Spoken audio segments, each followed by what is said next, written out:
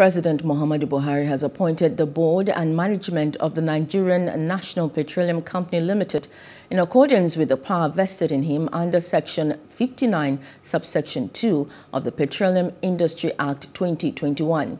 Chairman of the board is Senator Margaret Chuba Okadigbo, Southeast, Mele Kolo Kiari, Chief Executive Officer, and Umar Ajayi, Chief Financial Officer.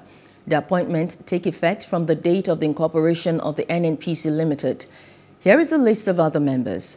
Other board members are Dr. Tajuddin Umar, Northeast, Mrs. Lami Ahmed, North Central, Malam Mohammed Lawal, Northwest, Engineer Henry Obe, Southeast, Barrister Constance Harry Marshall, South-South, and Chief Pius Akinyerure, Southwest. Also appointed are Executive Commissioners of the Nigerian Upstream Petroleum Regulatory Commission. They are listed as follows: Dr. Nuhu Habib Kano, Executive Commissioner Development and Production; Dr. Kelechi Onyekachi Ofuegbu, Imo, Executive Commissioner Economic Regulations and Strategic Planning; Captain Tonlaga Roland John, Delta, Executive Commissioner Health, Safety, Environment and Community; and Jide Adeola, Kogi, Executive Commissioner, Corporate Services and Administration.